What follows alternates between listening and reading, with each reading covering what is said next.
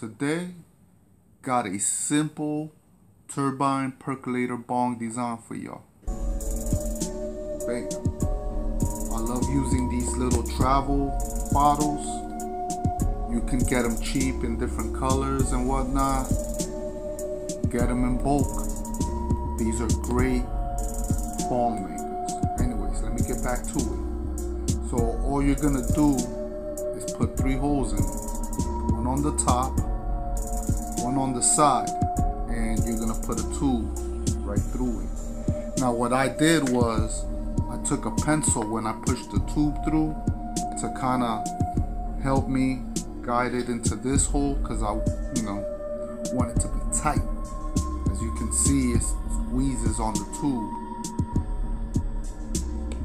That's what you want. Anyways, so there you go. And then on the back you want a bigger one. I'll put this cheap hookah piping in. I have a bunch of it, so I use it up and sealed it. I'm gonna use my custom bowl piece that I love using, but still need my water, so I'm gonna take this mason jar. It's gonna be a tight fit, so you wanna push the pipe through. Heard that pop? That's the pop of satisfaction. I'm gonna grab enough tape to go around at least one time on this bong. So there you go. Sealed. But as cool as it looks, doesn't matter if it doesn't work. It's time to test it out.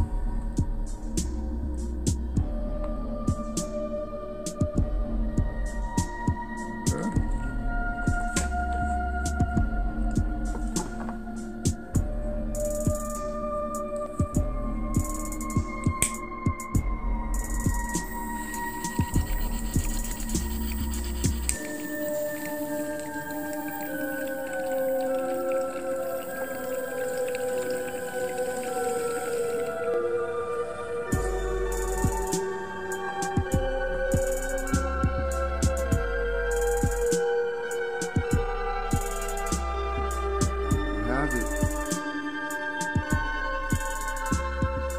A homemade